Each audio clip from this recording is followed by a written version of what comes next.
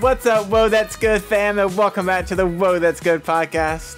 That did not sound like I me. know, that I rehearsed it better than... You did. You panicked. Well, welcome back to the Whoa That's Good podcast, friends and fam. I did not say... You say podcast. You did say podcast. Oh my gosh. Why do I keep inviting you back? Because your ratings are through the roof when I'm on. So you kind of need me. Oh my gosh.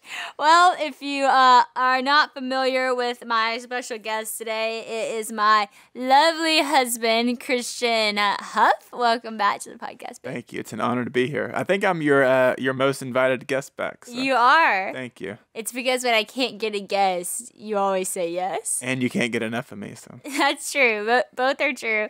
I'm just kidding. I actually intentionally slot you in every now and then so that together we can go through the DMs together, because it's always fun to answer the DMs with you. Yeah, that's true. You have a lot of wisdom. I enjoy answering them with you. You have a lot of wisdom and you have a lot of humor, and that is something the world needs more of. Thank you. When wisdom meets humor, you get excellence. Steve Jobs said that. No, he didn't. You can't say so like that. Okay, anyways, let's go through the DMs. Okay, I already printed out some of these things, so I'm not looking at my phone because I printed out some things that people DM'd us. Let's just go there. Someone said, where do we go when we die? And follow-up question, are we immediately with Jesus, question mark? And another question within the question of the other question, do you believe in near-death experiences, like when people claim to have seen Jesus or loved ones? So, go. That's a heavy first question. I know. Why? I probably wouldn't have been laughing so hard if I knew that was going to be the first question. Well, my first thought is, I think, obviously we believe that there's a heaven and a hell. So, the whole picture, that's what we, believe. But the idea of, where do we first go? I really don't know how many references there are in the New Testament, to that specifically. The one that I can think of is, the thief on the cross with Jesus. And when Jesus says, today you'll be with me in paradise. I think that's really our one reference point to what happens right after we die. Because he says today. So, yeah. So I don't know. There's also so much about God's preparing a home for us. Yeah. And the word. So is it ready, or is it being prepared, or what does that look like? Theologically speaking, we are not scholars, and we don't know the answer to that. Even the Lord says no one knows the time or the place that Jesus will come back and when that's going to take place. But as far as when you die, we do believe that there's a heaven and a hell. And I actually heard Jordan B. Peterson say something about that. He was if you actually believe there's a heaven and a hell, that should change everything about the way that you live. Mm-hmm. That's so true. If we really believe that Jesus is a savior of our life from hell on earth and eternal hell for a heaven, and that should change everything about the way that we live our life. We should be eager to tell people that, and tell people that in a loving way, but a serious, truthful way. And so I like to remind myself that that's what I believe, because I do believe that for sure. And do I believe in near-death experiences where people meet Jesus? I do. I have no reason not to believe that. I feel people's stories, I don't know if you've ever read Heaven is for Real. I know we read it and it blew my mind. Sorry, Imagine Heaven. But Heaven is for Real is also one of those. The Heaven is for Real story is also in Imagine Heaven. But Imagine Heaven is a series of different people who have had near-death experiences and, saw Jesus, or had a moment of seeing heaven or seeing old loved ones. And it was so cool because what they did in Imagine Heaven, why do I keep getting those two mixed up, is they reference all of it with scripture references. So all these scripture references about heaven, they lined it up with what people said they experienced. So, I don't see why not. I think God is so big. If God wants to reveal that to people, then that's awesome. And if he doesn't reveal it to other people, then that's his will. And so I definitely think that that's true. You see some people and hear about people dying and seeing Jesus, and then they come back and it changed everything about the way that they live. Mm-hmm. So like I said, if you actually believe that, and if you actually experienced that or knew that that was true, I think you would live a lot differently. So I think it's good to ask yourself the question too, where do you think you go when you die? Where do you think you will go? Are you in need of an eternal savior who's Jesus? Or, did you have a near-death experience? What was that like? Does that change a little bit about the way that you think about life? So, yeah, heavy hitter. It's a heavy hitter. This is why you got to check your DMs every now and then. Yeah. Well, even going back, to the first thing, there are, scriptures where it talks about a new heaven and a new earth, and it says that we'll be, our bodies will be, I can't think of what the word is, but like we'll be reconnected, I guess, with our physical bodies, something like that. But I don't know. I think we get new heavenly bodies. Well, we do, but I'm saying I think it does make a distinction between like the spiritual and like the physical. Like we get like a new body. Mm-hmm. Yeah. So. All this to say, obviously we don't know all the answers to that. I think we would have to dig in the Bible. But as far as the overall answer, we're very confident in our belief of, yes, there is a heaven and a hell. We believe we're going to heaven because we've been saved by Christ. And we also believe that near-death experiences are real. Yeah, so, anyways. All right, let's keep going. That was a heavy one. Let's see if there's anything a little bit lighter. But, honestly, as I was going through these, there's a lot of serious questions, which I think is good because, hey, we got to talk about this stuff and we can't shy away from it. All right, let's see. I'm not seeing any lighter options. So let's just go straight in. Someone said, is it good to take a break in your relationship for a week or so to discern separately with God about if you want to get married to this person? Yes. Yeah, for sure. I mean, if you think about it, if that's going to be the person that you marry, taking a week off comparatively to 40, 50 years, I mean, it's not a lot of time if you think about spending forever with somebody. So I think it's definitely smart to take time to discern those things through prayer and also just, asking the Lord to reveal what that relationship is going to, ultimately unfold to look like. Does he or she make you a better person and all those different things. But I think if you look at it because in the moment, taking a week off seems like a while. Like it'd be like, I'm not going to talk to you for a week. That sounds like kind of daunting. But if you think about it, everything's dramatic when you're dating. Yeah, but if you think about it in comparison to like potentially 20, 30, 40 years with somebody, then a week does not sound like that long. Yeah, well, we did that. Yeah. We took a couple of days because I was like, I really need to sit with the Lord and like discern, is this really who I want to marry? And I know it's funny telling you, that, but it's funny talking about that. Yeah. But Christian and I had this big argument, and it was our first and big argument. And then it kind of freaked me out. Oh gosh, is this right? But Matt Chandler said this in Mingling of Souls. He said, you're going to argue with someone, figure out who you want to argue with, which is good advice. And so it wasn't that I was scared because we were arguing, because I think arguing is a good thing. Someone also asked us in here, how do you avoid arguments? I don't think you should avoid arguments. I think you should have arguments, because arguments lead you to a better place, right? Mm-hmm. More of a mutual understanding of each other. And so I don't think it's bad to have an argument, but it just scared me, And so it took 3 days, and we didn't talk, and I just really sat with the Lord. And I remember I prayer walked actually where we live now, which is kind of cool. And I prayer walked it and prayed and asked the Lord for wisdom. And is this going to be my guy? Because, I mean, if you weren't going to be my husband, then to me it wasn't worth staying in this relationship where it was about to get hard. But if you were, then it would be. What? You're gonna cut me off. So, I mean, I didn't I just wanted to know. I wanted to seek the Lord because that's something I didn't do in other relationships. I just, trailblazed through it instead of being like, God, is this what you have for me? So I stopped. And I paused, and you were nervous. I was, yeah. Sadie was praying, is this the man for me? And I was praying, please don't break up with me. Hey friends, just want to tell you about my wonderful experience with Stitch Fix. If you've never heard of it, Stitch Fix is a service that allows you to basically have your own personal stylist that accommodates your tastes and preferences. Through taking a quick quiz, they will determine what you love and even down to the favorite colors that you have, the way that you like to fit your clothes on you, and a comfortable price point to set up your own Stitch Fix profile. I know sometimes I prefer a little bit of a looser fit, and Stitch Fix makes all of those details so simple. After that, their stylist will do all the work to find items chosen just for you. I've loved mine so far. As a mom, I also want to be cute and trendy, but without the time to browse and search the internet for everything, this season of life, Stitch Fix allows me to enjoy fashion without the time commitment. It's super easy, and you can schedule your fix with 5 styles, hand-selected selected for you without even having to subscribe, which that's great. I love the opportunity to shop through and keep what I love and actually easily return what doesn't work for me. So don't let this busy season keep you from missing out on cute clothes that are cute and feel perfect just for you.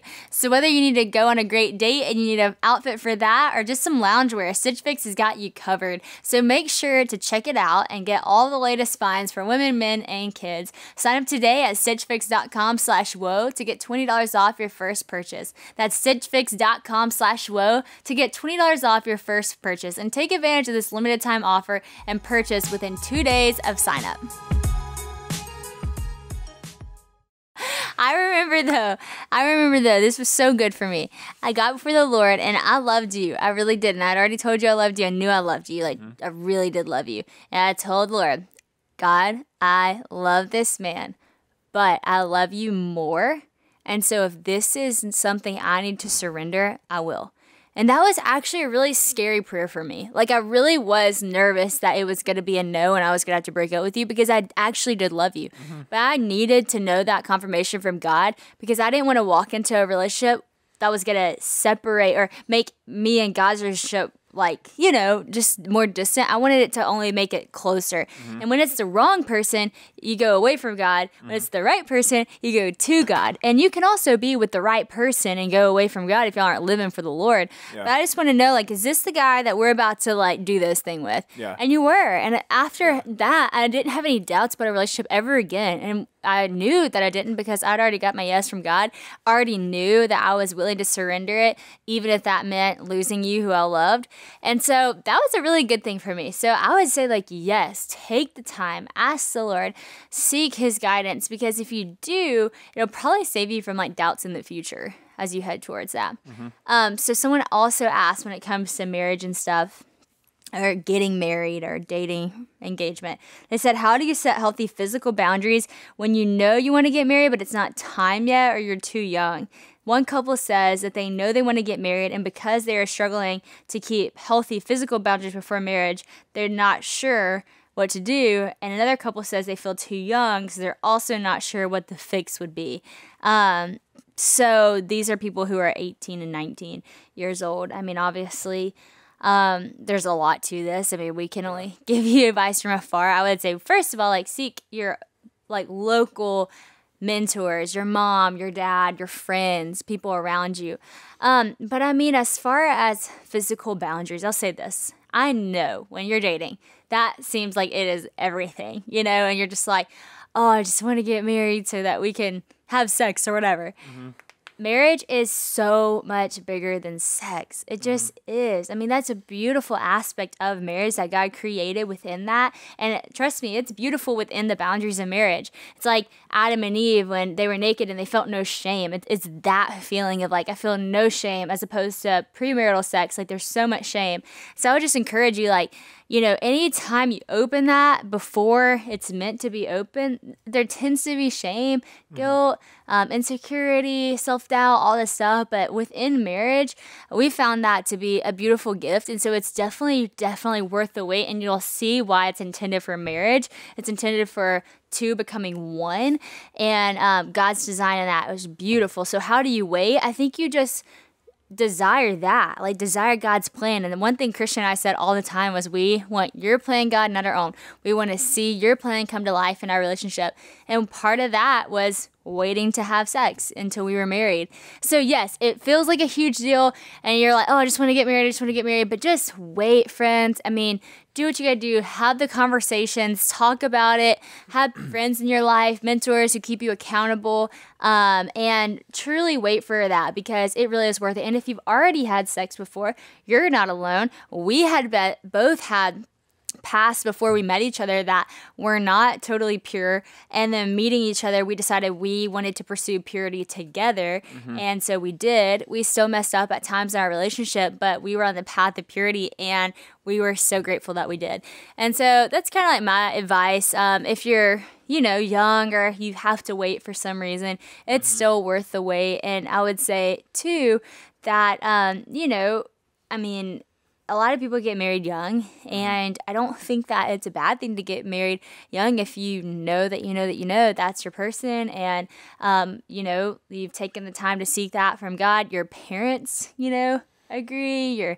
Your pastors are for you. You have people around you. Like my siblings got married at 18 and 19, and they have great marriages. My parents got married at 18, 19. They have great marriages. I think ultimately what keeps a marriage strong is just like your commitment to the Lord, and if you are in union with Him. But I don't know, Christian, what do you think?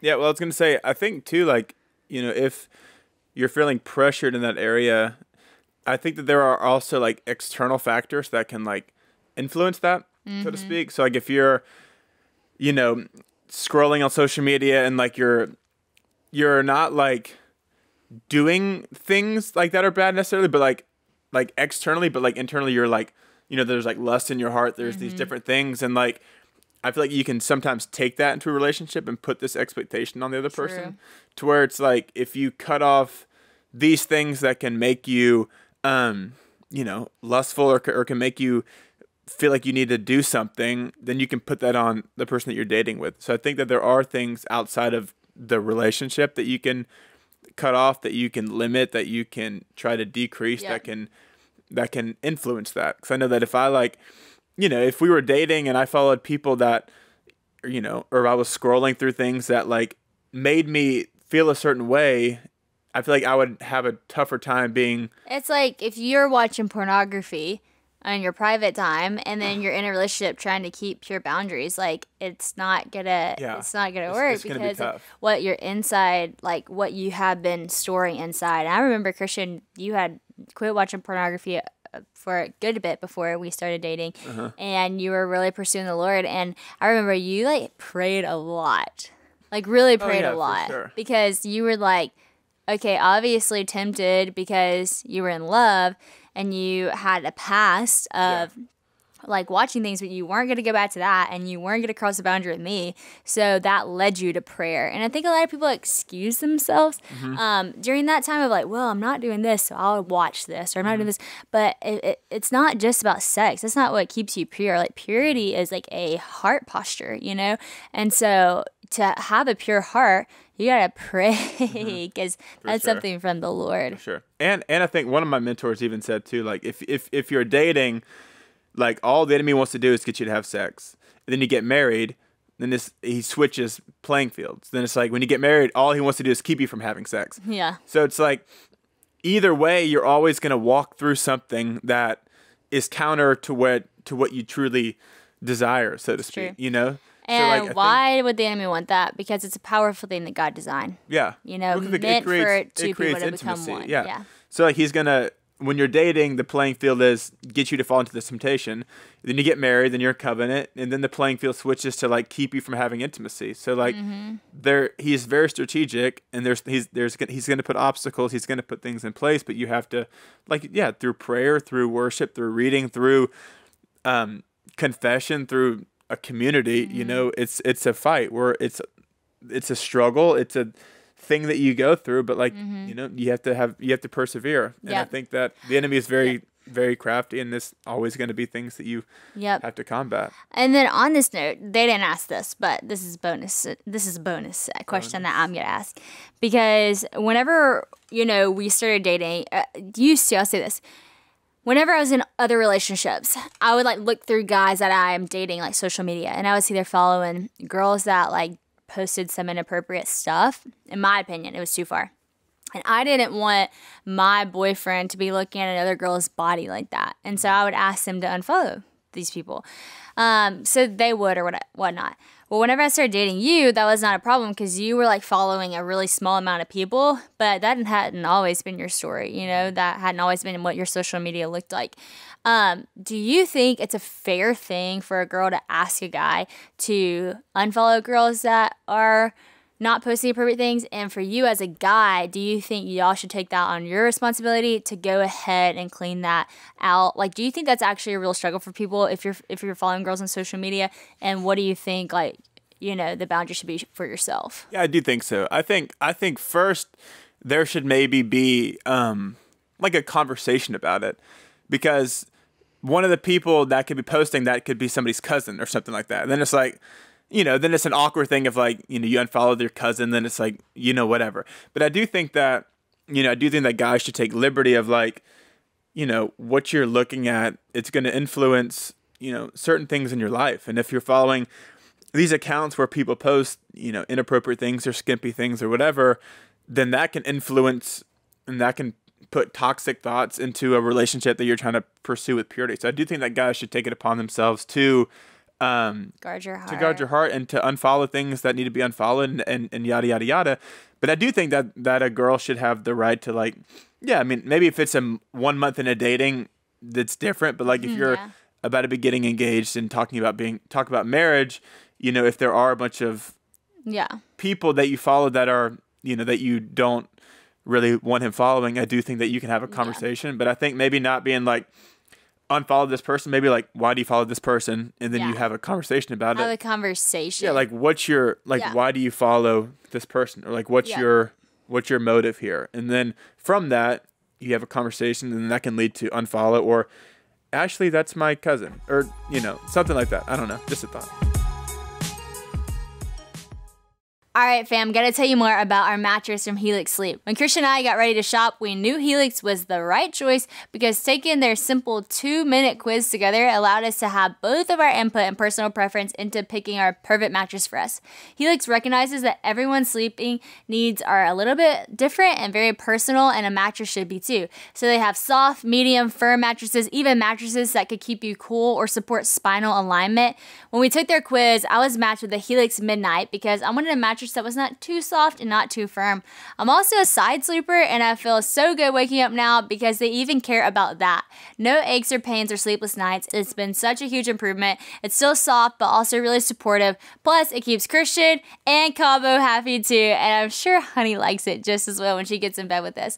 If you're on the hunt for a new mattress, don't wait for another minute. Just take the quiz right now, and the Helix mattress comes right to your door, shipped for free. No awkward mattress store shopping needed. In fact, you don't even have to take my word for it because Helix was awarded #1 best overall mattress pick of 2020 by Wire Magazine and others, and it has even been recommended by multiple leading chiropractors and doctors of sleep medicine as a go-to solution for improved sleep. All you have to do is go to helixsleep.com/Sadie, take their 2-minute quiz, and they will match you with the best customized option for you.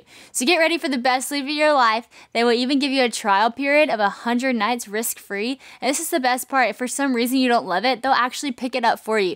It's so easy, but I truly think that you will love it.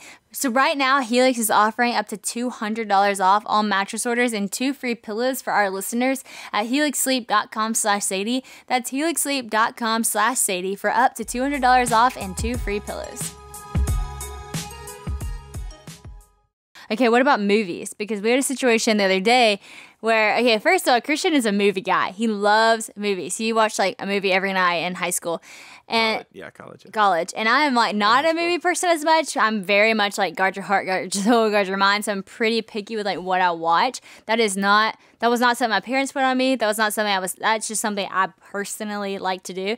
So Christian would be like, hey, I'm going to see this movie. I enjoy good cinema. Yeah. And I'll be like, hold on. Let me check Parents Guide. Not trying to be his mom or anything, but I'm trying to help Christian guard his heart. But also it's up to him to guard his heart. So sometimes like we have this thing of like, I need to let him make decisions for himself. But then there are other times where I feel like I'm allowed to step in and say, okay, that's too far. You're not going to go see that because that literally has nudity and you don't need to go see another woman's body. But where do you personally, from a movie guy, like you're a movie guy but you love the Lord, how do you find that balance in like what you choose to watch? Well, here's the thing. That was just a rare case where that happened. I had seen the trailer and I was like, that looks like a good movie. I'm going to ask your dad if he wants to go see it because he told me he wanted to see it. I hadn't looked at any of the parental guide. But I'm very like cautious. I'm very sensitive to spiritual things like that. Like I'm not just, I feel like this person that can watch this and not feel any conviction or any like inkling in my spirit of like, maybe I shouldn't be watching this.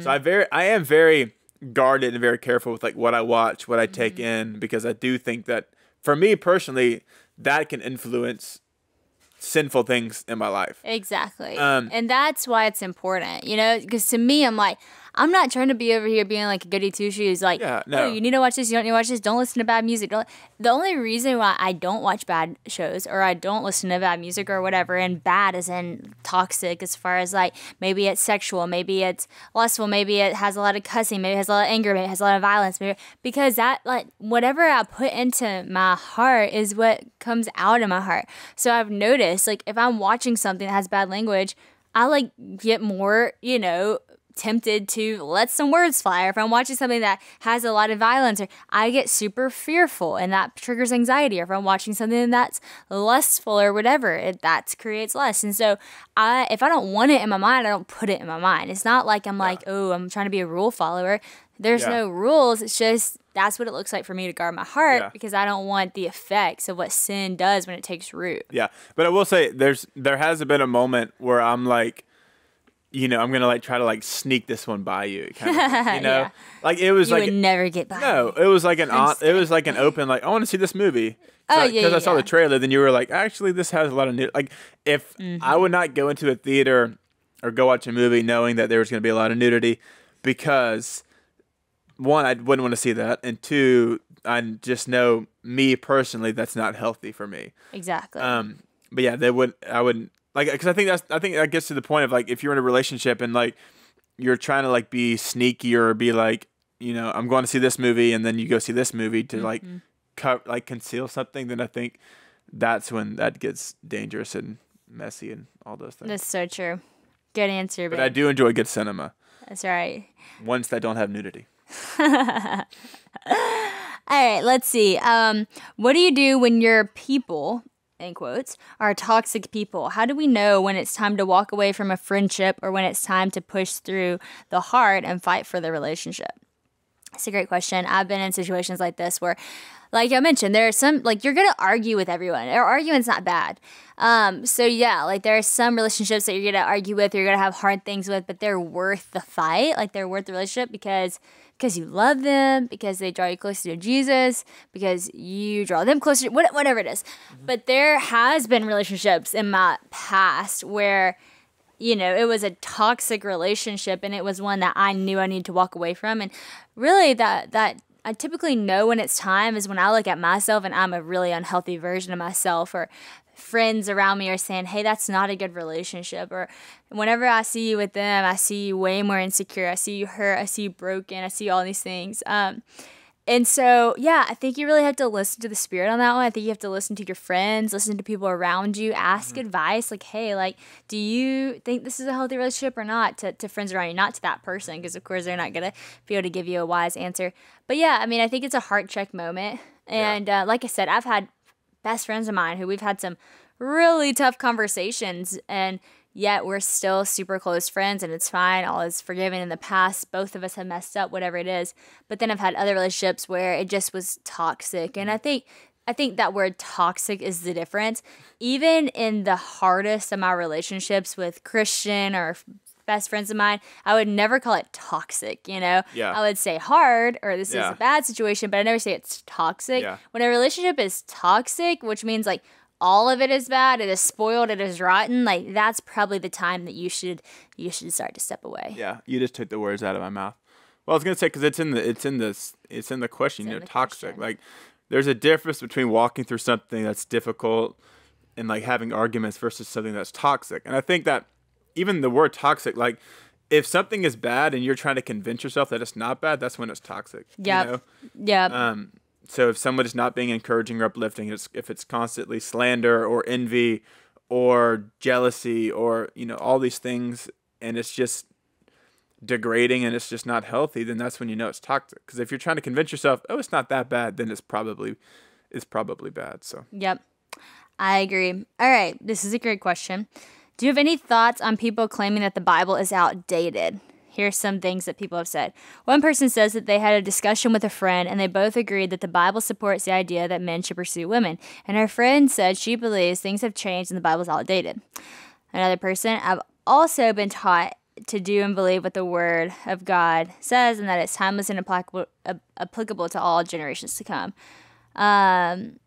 Does the Bible restrict that? Well, we won't even go into that yet. I won't even go into that next question. Basically, do we believe that the Bible's outdated?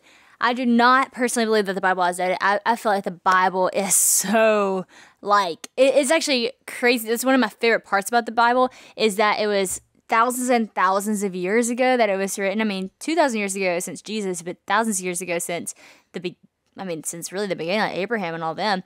And yet it's still so applicable to what we go through today. Like, all of the things are true. Like, if you live by the principles of Jesus, like, you would be an amazing, amazing person. Back to what Jordan B. Peterson, another quote that he said, is he said, you know, I live as though I believe the Bible's true. Because he's like, that's a great way to live. I mean, some of the commands of Jesus, like, love the Lord your God with all your heart, soul, your mind, and then love your neighbor as yourself. Like, love people.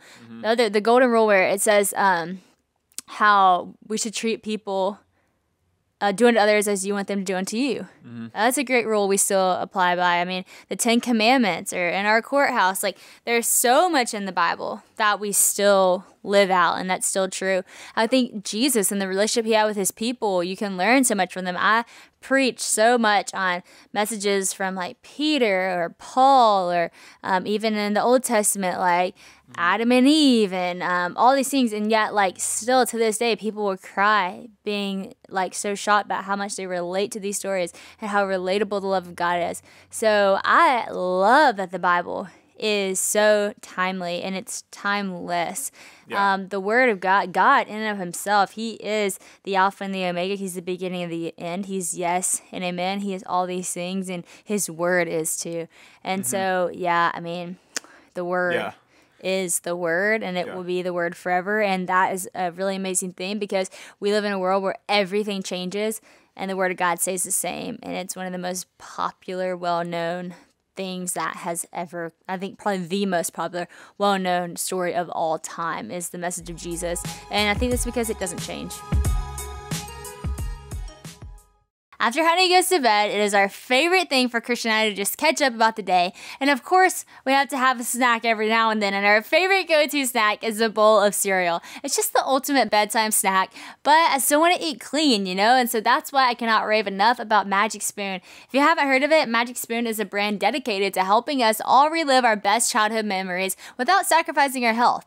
Although it is delicious, Magic Spoon actually has 0 grams of sugar, and with the honey nut flavor only containing 1 gram of sugar, it has 13 to 14 grams of protein and only 4 net grams of carbs in each serving. In fact, there are only 140 calories a serving. It's keto-friendly, gluten-free, soy-free, grain-free, and low-carb, which makes it also guilt-free, hey-yo, despite the awesome variety of flavors to choose from.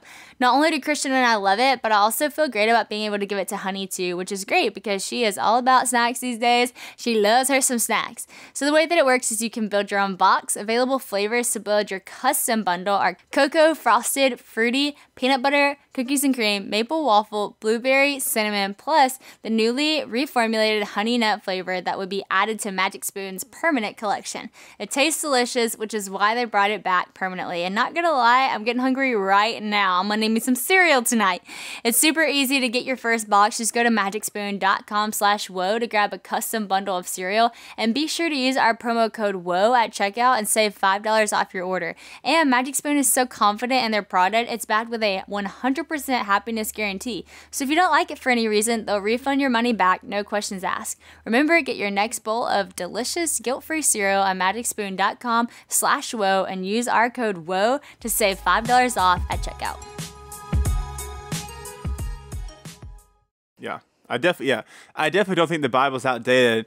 And I've heard a lot of arguments for why people think it's outdated, but I've never heard because of a man pursuing a woman. Yeah. That's an interesting one.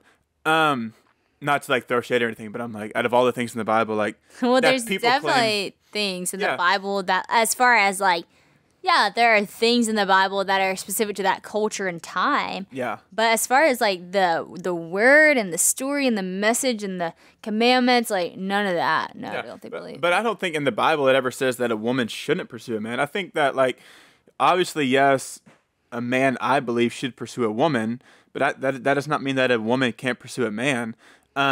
Because I would argue that by and large and highly percentage of a woman that does end up pursuing a man would not mind if they were ever pursued by a man. Mm-hmm. You know? I always say, I think that men should pursue women. I really do. And I think that even the story of the Bible, it does talk about that a lot. Like, I don't think it's bad, but I think that traditionally, and also just with the way that women feel loved and that men want to feel respected and all that, I think the leadership aspect is awesome. So you do see a lot of that. Even how it says, like, we are the bride of Christ. Like, God is, like, pursuing us. Like, he's going to come back for us to get us. But I will say this.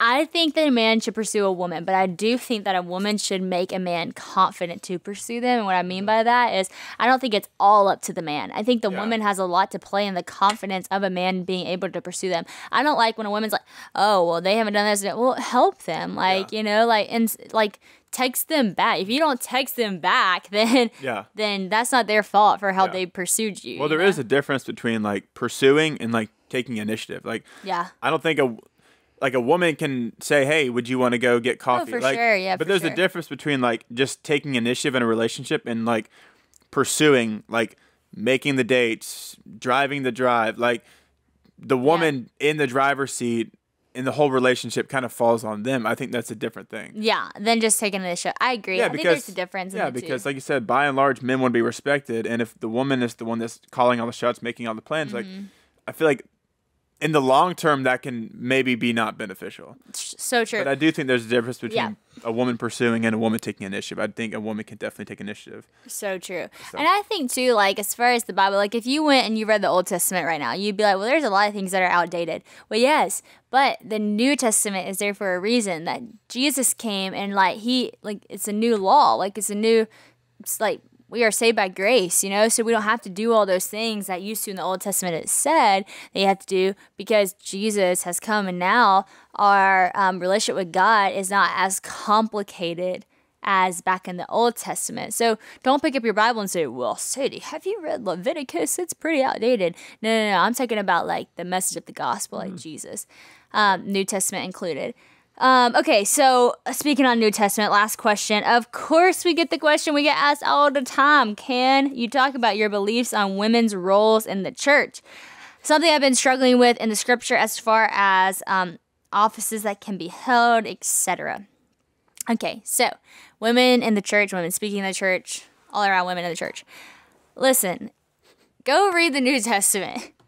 You will be shocked, friends, how much Jesus was for women, loved women, encouraged women, worked with women, literally preached alongside of women. Not that women were preaching, but Mary Magdalene was a huge part of his ministry. The very first person that he really sat there and claimed to be the Messiah to was the woman at the well, the Samaritan woman. And then what did he tell her? Go and tell your story. So then the woman went and told her story, her testimony, which is preaching. And then it says that whole town came to know Jesus. So the first preacher was really a woman, from launched out of Jesus's personal time with him, understanding he's Messiah. The first person to go out and tell it was a woman. And so we have so many women, even in Paul. There's a moment in Paul in Philippians 4:2, and Paul's correcting two women who are alongside of him in his ministry. And he's saying, hey, women, get it together. Stop arguing. We got a gospel to preach.